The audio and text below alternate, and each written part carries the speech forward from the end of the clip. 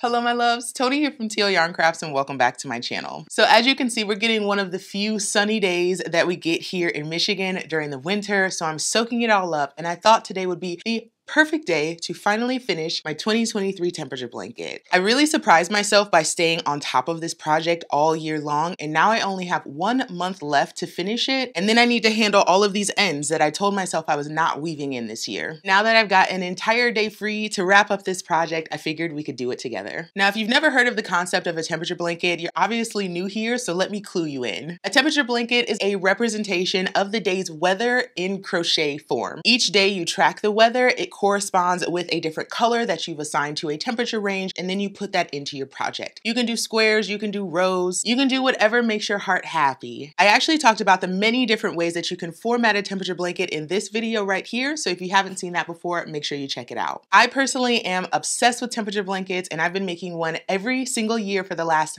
5 years. My very first temperature blanket was my Tunisian crochet temperature blanket made with Swish DK from We Crochet. My second temperature blanket also uses Swish DK, but for that one, I did granny squares on the bias. My third and probably most popular temperature blanket design is my linen stitch squares, and for that one, I used Cascade 220 Superwash Merino, and it was perfect. And then last year, I took the plunge and got a custom dyed palette from Green Letter Day and did a linen stitch stripes, but in panels. And this year, I wanted to go all the way out of the box, so I did a fingering weight hand dyed palette with yarn from Sewrella to make a Tunisian crochet chevron. This year's blanket is different than a lot of my past blankets in several different ways. First of which being that I did historical dates as opposed to current dates. So typically with a temperature blanket, you're gonna start it on January 1st, going all the way to December 31st, tracking the current day's temperature and then putting that into your blanket. Well, instead, this time I did a historical date that was important to me, and that was the first year of my marriage, which started in March 2010. So my blanket so far goes from March 2010 all the way up to March 2011,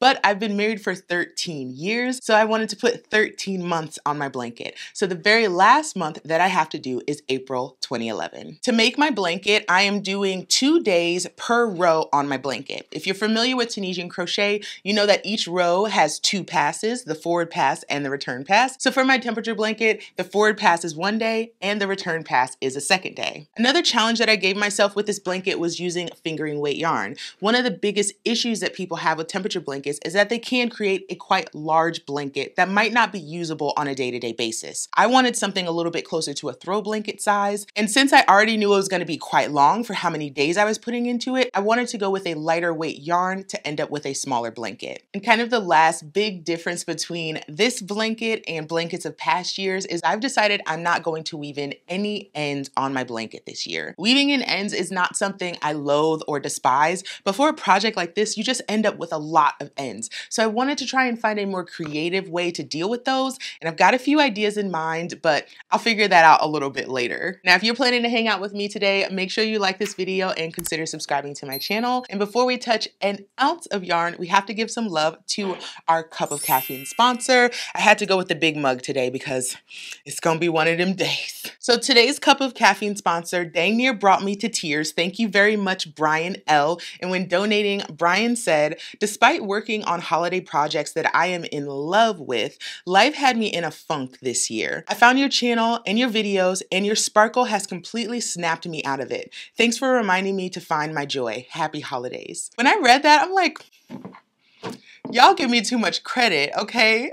I'm so grateful to be in this space where I can just share my little corner of this crafty world with you guys. And the fact that you pull the joy out of it just like I have means the absolute world to me. So thank you so much, Brian, and to everyone who watches this channel. The amount of love that you guys give me, I can barely even handle it. And I can't even put my gratitude into words. Seriously, it's been a stellar and gorgeous and fantastic year, and I'm so excited to bring more fun ideas to the channel next year. Now, if you enjoy my content and want to support my channel, buy me a coffee. Who knows, I might shout you out in the next one. Now let's finish up this temperature blanket.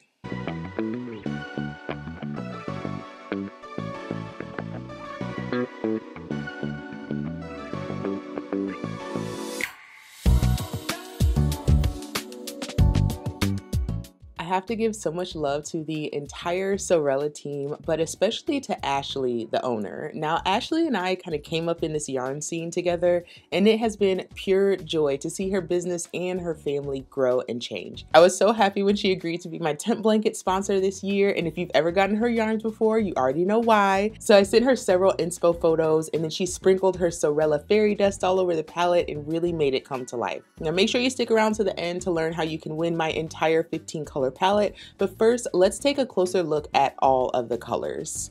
Ashley gave all of these yarns super fun names, but I wanted to play around with naming them myself, so here's what I came up with. First, we have Aubergine, which is a dusty deep purple. Then there's Farah, a mid-tone purple that leans warm. Next is Calypso, a light teal blue shade. Here's Matisse, the most perfect deep teal I have ever seen. Next is Glacier, an icy blue that plays beautifully with this entire palette. Then there's Dirty Martini, an off-white inspired by concrete. It's followed by Almond, a neutral white that looks like latte foam. Now, no TL Yarn Crafts palette is going to be complete without a golden yellow, and that's how we get Goldenrod. Next up is Copper Rose, a dusty brick color. It's followed by its more pigmented counterpart, Bordeaux. Dark Coral comes next, giving us an intense grapefruit shade. Then we have Contessa, a warmer rosy red. This is Pearl, the perfect warm white with pink undertones. And you can really see that pink when you hold it next to Almond. Heading into our tan colors, we have Chino, a mid-tone khaki brown. And we finish up with Stormy, a color that rests somewhere between gray and brown.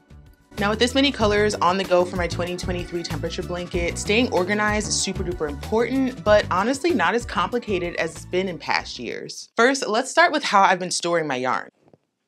Very professional, right? I took one of the boxes that my book comes in, I cut the tops off, and I just put the yarn in here. Reduce, reuse, recycle, right? So I have my colors in order from coolest up to warmest, and then as colors ran out, I would just restock them. Now when it comes to my temperature blanket, I always have one hook assigned to the blanket, and this year it was my gold Sewrella interchangeable Tunisian crochet hook. Ashley and the team actually sent the set of these metal Tunisian crochet hooks to me when they sent all the yarns for my temperature blanket, so it's kind of nice to have just one package with everything I'd need for this year's project. Now when they came out, these hooks only came with fixed cords, which was fine. I had some cords in my stash that I was able to use, but once the swivel cords did come out, I affixed one to my temperature blanket immediately. And I'm really glad that I did, because the other cords that were included, I totally lost them, but I still have this one and it matches the set perfectly and it works really nicely. I've had this 5mm Tunisian crochet hook attached to my temperature blanket all year long. Another piece of my organization system when I usually do a temperature blanket is a notions pouch. Usually it'll have a tapestry needle to weave in ends, scissors to cut yarn, but I actually didn't need a notions pouch this time because I'm not weaving in any ends, and this yarn is thin enough that when I reach the end of the row and need to cut the yarn, I can just break it with my hands.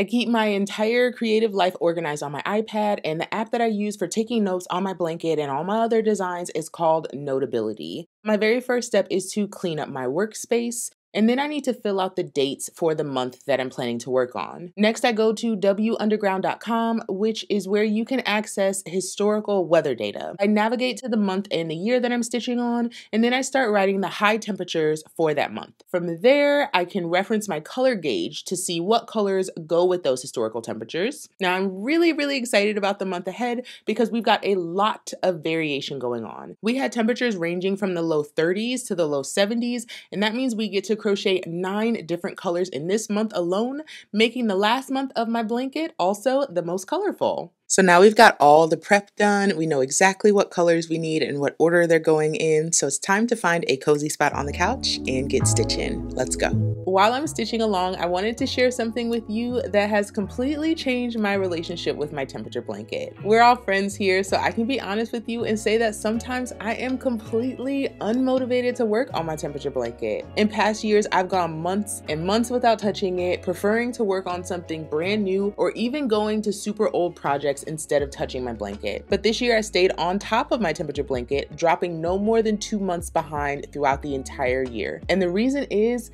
I personalized this blanket. It used to be that the thrill of just working with a new yarn or a new design was enough to get me through a project, but now I just need a little bit more encouragement to get to that finish line. Making this blanket a celebration of my marriage, of all that my husband and I have grown through in the last 13 years, really had me excited to pick up this project during my free time. When I ask for questions about temperature blankets, the main one that comes up is staying motivated throughout the year, and I really think that I've cracked the code. If you're planning to tackle a temperature blanket, find a way to make your project special. Are you making it for someone or to remember or celebrate someone? Are you using a yarn that you spun or dyed, or maybe it was given to you by somebody special? Sure, it sounds a little touchy-feely, but motivation really is a feeling. It's a desire to push forward for this bigger purpose. So I considered that motivation when planning my temperature blanket, and I think that strategy could work for you too. Hey babies. Okay, so we are back in the office because we're making really good progress on our blanket. At this point, I only have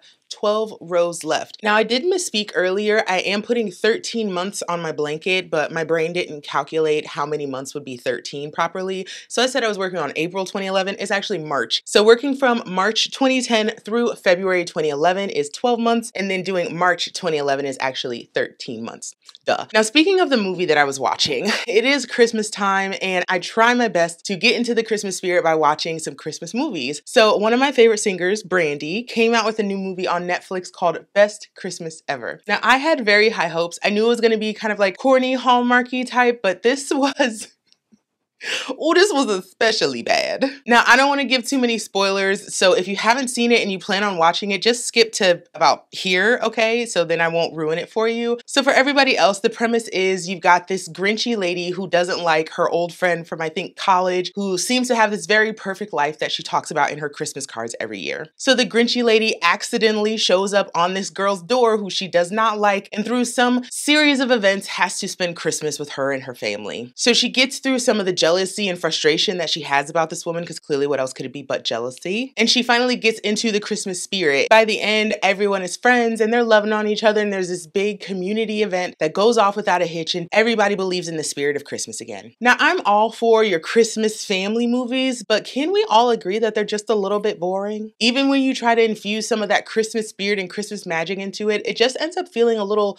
cringy and fake. There are definitely some Christmas movies that I like and I continue to go back to. The Grinch, obviously, live action with Jim Carrey. Oh, it has my heart. One of my favorite movies ever. The most recent classic that I've added to my collection is Violent Night. So that one came out last year and stars David Harbour as a very grumpy Saint Nick who has to save the night from some very, very bad guys. Now, I thought that was going to be corny too, because sometimes Christmas/action can go very left, but somehow this movie ends up being funny and incredibly violent and action-filled with a really nice ending. I don't know exactly what the formula is, but I could watch that movie every night until Christmas. After watching all of the nicey nice stuff going on in Best Christmas Ever, I had to break up some of the monotony, so I started watching Love Has Won: The Cult of Mother God. That one's on Max, which is formerly HBO Max. I don't know why they changed the name, but whatever. I've only watched one episode so far, but it's essentially about this woman who starts a cult, and they end the first episode on how she might still be around if it wasn't for the last guy that she chose to be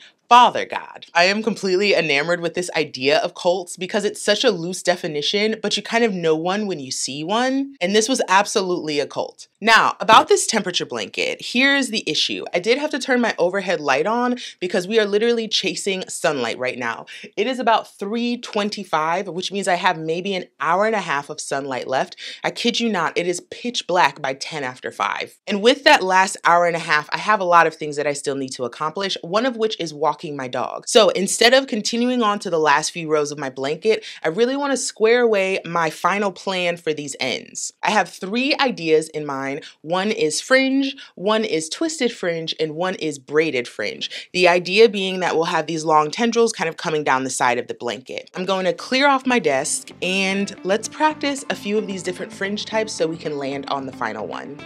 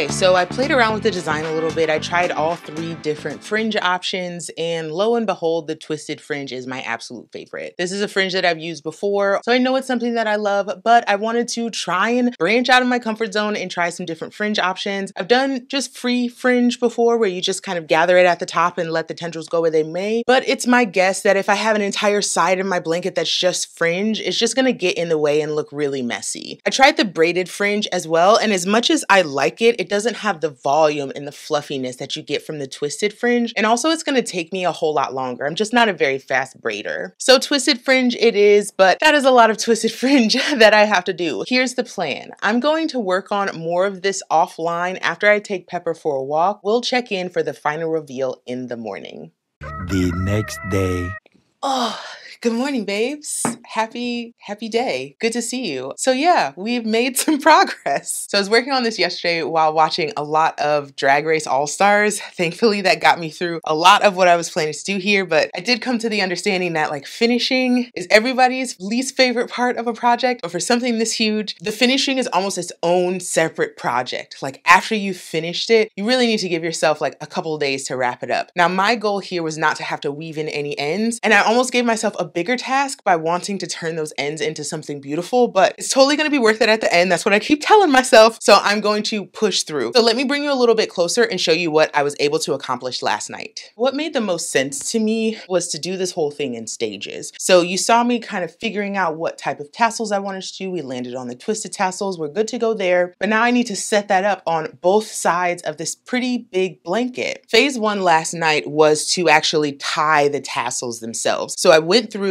and essentially every 5 rows, I pulled whatever ends were available at that point, pulled those together, and I wanted to have at least 16 strands in each tassel. Some spaces had like 3 ends for me to work with. Some spaces had like 10 ends for me to work with. So I made additional strands of yarn to thread into the actual tassel so they're all a uniform size. And I want to show you what I used to make my tassel threads. My school yearbook. I still have it. Class of 04, Southfield Lathrop, go Chargers. There's a picture on the inside here, and that's me right there looking grumpy as heck. Yeah, there I am. So there's me looking mad. Then I also found my actual photo. This doesn't even look like me. So there I am. Here I am. Does that look like me? Little Tony right here. Oh.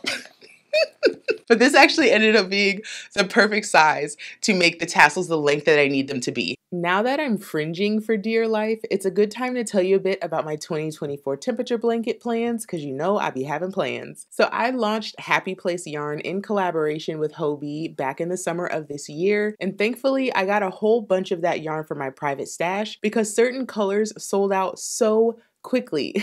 I ended up giving a good bit away to family and friends, and I made this epic pegboard wall to show off all the colors, but I also saved plenty for my next temperature blanket. Now, do you remember my linen stitch squares blanket that I made back in 2021? Yep, we're going right back there. I picked 12 of my favorite colors from the Happy Place Solid collection, and if you'd like a peek at those, check out the video that just popped up in the corner. I'll be returning to my normal schedule, stitching from January 1st to December 31st, and also keep in mind that next year is a leap year. It's pretty surreal to say that I'm about to make a temperature blanket with my own yarn. The Happy Place collaboration was hands down a highlight of 2023, and I am so excited to make it a big part of my 2024. So I figured out what my toxic trait is. I get to like 95% done on my projects, and then like I lose every ounce of motivation that it takes to just finish what I started literally a year ago. But no, seriously, I have 6 tassels left to do, and for the last 20 minutes I have watched this episode of season 7 of All Stars, and Jinx Monsoon is like a Snatch Game queen. Like, I think we can all agree. I also have been talking to my friends about what we're doing for Friendsmas. We're all gonna come over to my house, do signature cocktails, play some games, a lot of fun. You know, in all that time I could have finished these 6 tassels, but like sometimes you gotta take a break and come back around to it. Let's finish these last 6 tassels, and then I'm really excited to show this to you. Here we go.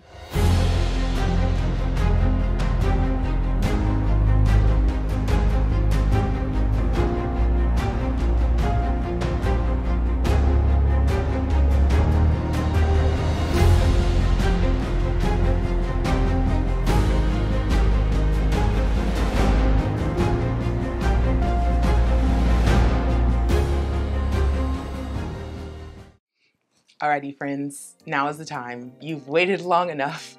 So have I. So I have adjusted the frames per second so I can give you the true slow motion moment that you deserve.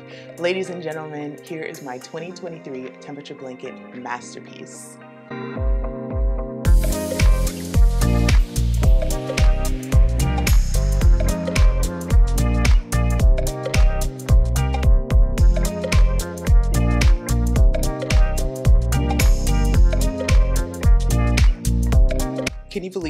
Can you believe how gorgeous she is from the bottom to the top? Truly, look at her. Look.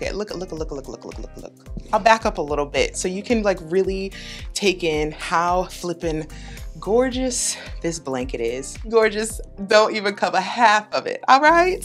The tassels are tasseling. The flow on the tassels is truly magnificent. I absolutely love how that turned out. I wasn't sure about the tassels. I wasn't sure how that would work, but I definitely knew that there was no way I was weaving in well over 365, almost 400 days worth of ends. I'm really proud of what I've accomplished with this, and so let's talk about it a little bit more. So there we have it, honeybees, my 2023 temperature blanket. I am so enamored with this. I love this blanket. I never really know what to expect when I enter into a temperature blanket project. So to come out with something this gorgeous, this fantastic, after a really stunning and exciting collaboration like I did with Sewrella, I have no words. I am so moved and grateful, and just, it's one of the blessings that I think crochet brings, at least to my life, is a chance for me to kind of surprise myself, to go in with an idea and then come out with something that's even better than anything that I could have imagined. So this pattern will be available for free on my blog right after the first of the year. I just want to take some really pretty pictures of it, write down all my notes about how this came together,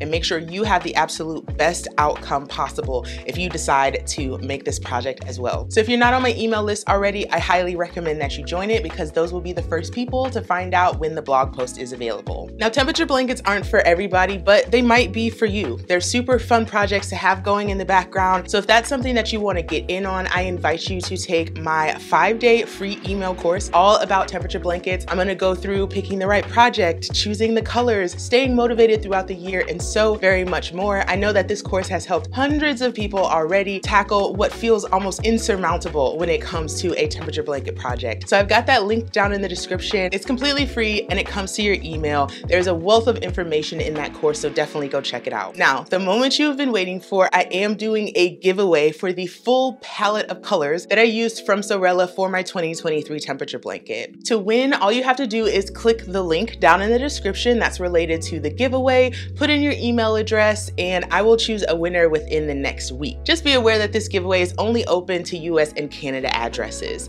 So good luck, everybody, and I can't wait to see who wins this and what you make from it. I already have my plan together for my 2024 temperature blanket, and I'm super excited to make that along with you. Make sure you use hashtag TempBlanket2024 on Instagram so we can all see your projects and root for one another. And that's it for me, my loves. My DoorDash just got here, so I gotta go because your girl is starving.